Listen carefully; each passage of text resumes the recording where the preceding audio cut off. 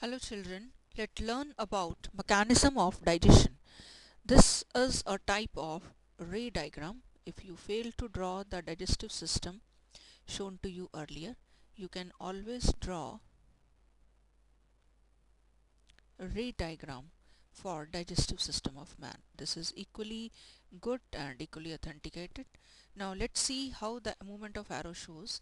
You chew your food from here, that is chewing of food reaches your mouth and teeth, then it travels down the esophagus. In the stomach, mm, the food is acted upon by digestive juices from here. The juices from pancreas, juices from liver through bile, they pour in. They goes to small intestine. Here the maximum absorption of minerals that, that takes place, and it is directly poured into the blood.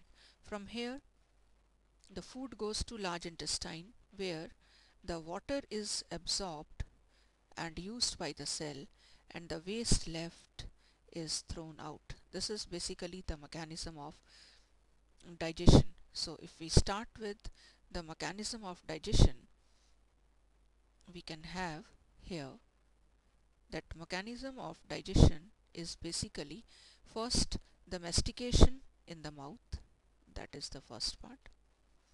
From there the food goes to food pipe or the esophagus, that is it goes to food pipe.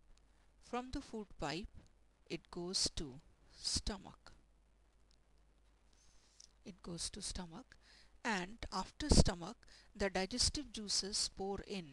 Here in case of this liver here, and pancreas, digestive juices, it goes to small intestine,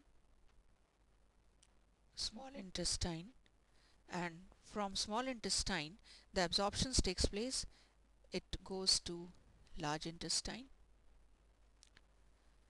where absorption of water takes place and the waste is eliminated out of body, that is you get waste out through anus,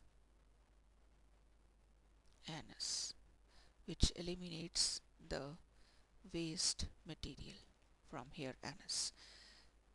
Hence the diet contained should be very healthy. You should have food for health and growth, and it shows the balanced diet includes cereals, pulses, vegetables, fruit, milk, etc. Happy digestion